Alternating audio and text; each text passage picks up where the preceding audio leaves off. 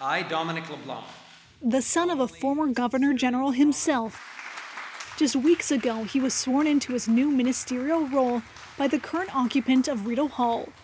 Now Dominic LeBlanc, who's also president of the Privy Council, is overseeing a review into whether Julie Payette verbally abused and mistreated her staff.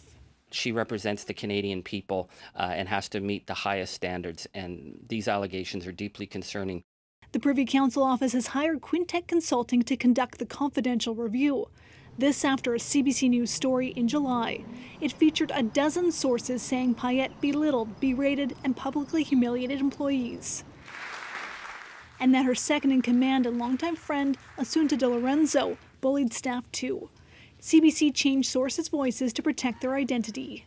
This has gone from being one of the most collegial and enjoyable work environments for many of the staff to being a house of horrors. I think I left devastated almost every day. This former employee left because of the treatment.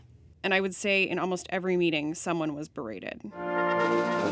Quintet's job is to speak to all current and former staff who worked under Payette and want to participate, and to hear Payette and De Lorenzo's side of the story. It's possible that out of this will come a change, and that it is, because the case is high profile, the changes that may come out of this may cascade through government organizations. Even so, it's not known if the findings will be made public. The NDP says they should be.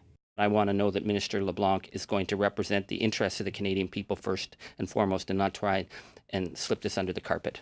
The consultant's report will detail the nature of the allegations and any conclusions on whether there was harassment or a toxic work environment. The Privy Council Office expects the results later this fall.